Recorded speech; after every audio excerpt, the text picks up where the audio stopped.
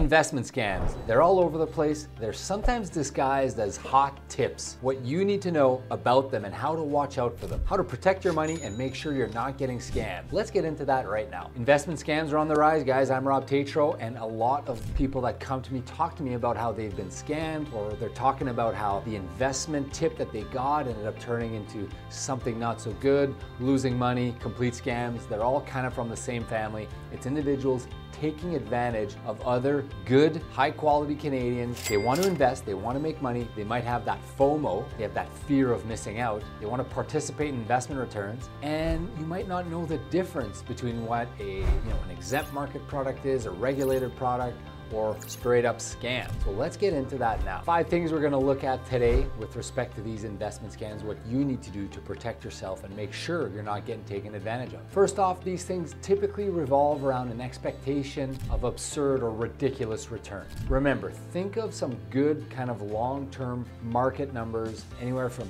7 to maybe 11%, in some good cycles, maybe more, in some bad cycles, maybe less. But that's generally what the stock market has done. The bond market is kind of average, 4 or 5%. Real estate is average, anywhere from 8 to 12. So if you're looking at something that's significantly higher than that, you have to ask yourself, how is that possible? Now, yes, there might be some private deals that you're able to benefit from that are, transparent and are disclosed risk, and you're either taking on zoning risk in real estate or you're taking on some other undue risk, which might push your returns up a little bit. But if someone is promising you 25, 30, 40, 50% returns or doubling your money in a few years, that should be a big red flag to you. How are they generating those returns? What's the end game here? How are they possibly able to generate that much more returns than what the free and open market is bearing? It's a red flag. There's no free lunch. If you're being promised much higher returns, that has to come with either much less liquidity, much higher risk, or the actual ability to lose your capital. If someone is telling you that there's a guaranteed return, that should be a big red flag. The only guaranteed returns are in asset classes that are guaranteed. Either,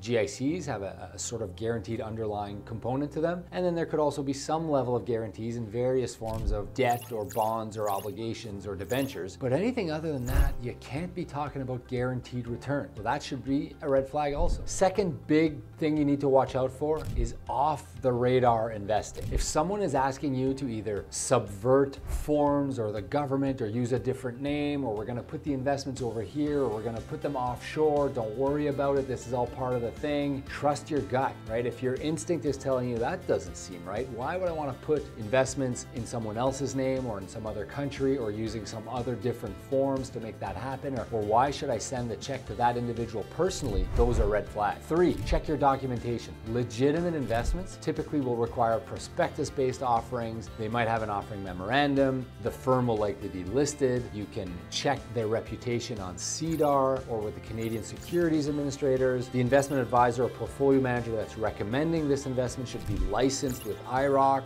or with CIRO or with the securities regulators. You should be able to check their long-term history, their record. Have they ever been investigated for anything? Ask these questions. Ask them to provide you with this information if you're unsure. Is your firm a member of the Canadian Investor Protection Fund? Are you licensed by our regulators? Those are key questions that you should be asking. Number 4, high pressure tactics. Do you feel like the individual that is trying to pitch you this idea, do you feel that you're being sold a used car? Do you feel that high pressure that you need to act now, you need to do it now, you need to do this, it's for your, let's go do it now. If you feel like you're being pressured, then it's probably a red flag and it's probably not a good thing. Take your time. Don't ever do something under duress or undue pressure. Nothing can ever be that pressing that you can't take a night or two to think about it. You should never make that investment decision there on the spot unless you're absolutely comfortable, you've reviewed the data, you've reviewed the numbers, and you know that your advisor is giving you a high quality product. Finally, number 5, ask someone you trust. If you're unsure and you don't really know if this is a right move or not, ask someone you trust, a friend, a colleague, someone that you think might have a high level of knowledge around this. Sometimes just getting that second pair of eyes